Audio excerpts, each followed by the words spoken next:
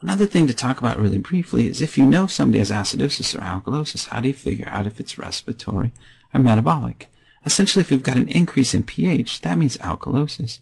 If we have a decrease in CO2, it means it's respiratory alkalosis. If we have a decrease in pH, it means we've got acidosis. And if that's accompanied by an increase in CO2, then we've got respiratory acidosis. In the case of metabolic alkalosis and acidosis, obviously alkalosis is an increase in pH. That's usually accompanied by an increase in bicarbonate. Or if we have a decrease in pH causing acidosis, then we would have a decrease in bicarbonate.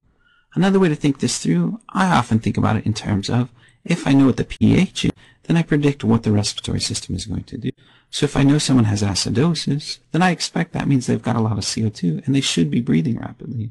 If they are breathing rapidly, it means the respiratory system is trying to compensate, and so the problem must be metabolic. But if they've got acidosis and high CO2 and they're breathing slowly, that means the respiratory system is not doing what it's supposed to be doing, so that's probably causing the acidosis in the first place.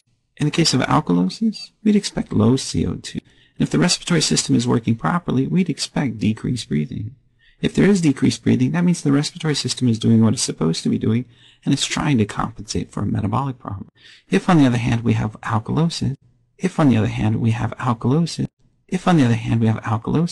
and we have very rapid breathing, that rapid breathing is probably the reason for the low CO2 and the alkalosis, so the problem is respiratory. You can also find particular nomograms that can help you through that too. And the benefit of these nomograms is it takes you through all three. So it graphs all three pH, CO2, and bicarbonate all at the same time. And you see that with a low pH, generally you have a high bicarbonate in metabolic acidosis. Or in the case of metabolic acidosis, we have a low pH and a low bicarbonate. If we go back to respiratory alkalosis, we got a high pH and a low CO2. The red lines indicate CO2, and the lower the lines mean the lower the CO2. Or if we have a high pH and a low PCO2, that means it's respiratory alkalosis. The one last thing that I wanted to go through are these tiny diagrams at the top. And I wanted to point out that in metabolic acidosis, generally there's a decrease in bicarbonate, which increases acid, decreases pH, and increases CO2. So this is where we expect to see rapid breathing. Or if somebody's slow breathing, that causes an increase in CO2, causes an increase in acid, decreases pH, and decreases bicarbonate. So that's respiratory acidosis.